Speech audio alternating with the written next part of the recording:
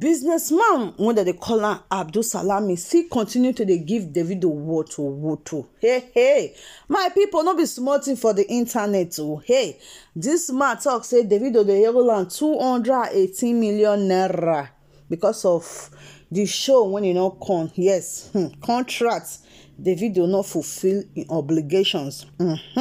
So guys, now he don drop evidence. So for those people when they ask for evidence, they talk say they not believe this one. Our 30 BG oga no go fit do this one. So he don't drop am for una now. So you can just pause and read.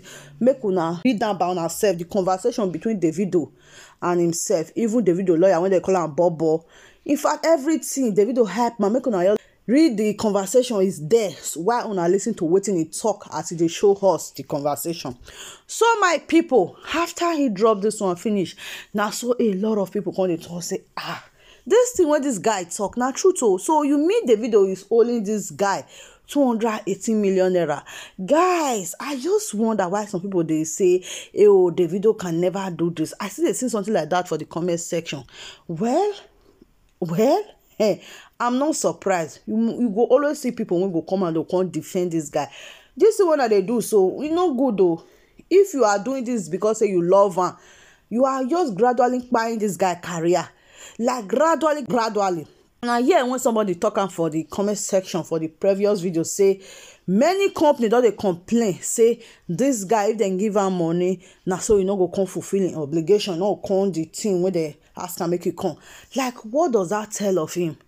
It's not nice. Everything is not about the internet. It's not about comment section. Like what do people think of you like outside internet?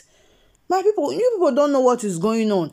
At this point, people really need to talk to Davido. His management really need to talk to Davido. This thing is getting too far. Okay, my people, make I still drop this one for now. The one where first the whole money. Make una listen to what that one still right now. Singer Dammy Krane self don't still dropping, you know. Make una hear what he talk. He come to say, I know it is hard for rich people to pay debt, but at Davido, if not for my sake, and pay me my money at least because of my daughter's sake. Your needs, if at all. School fees no easy for Naija. Now everybody they try secure their future. Now money we want not be wahala. Okay, now so the person come and say, let's not forget at Davido, you took Ido West from my record label. I did not talk because I saw you as a brother. Neither did I drag the artist because I had done my part to help him. Genuinely, I want to know why you don't want to pay for a song you tweeted that I wrote after all. Now see am. So now if you just pause and read the rest. So now see now what did the guy drop? So the guy now see they ask for him money. His name na Dammy Krane. According to Ran, he talk say he write this song for Davido, and Davido Twitter. Not be say they say he Twitter to confirm say now he write this song, but he not going pay him money. My people, what is really going on? What is really going on?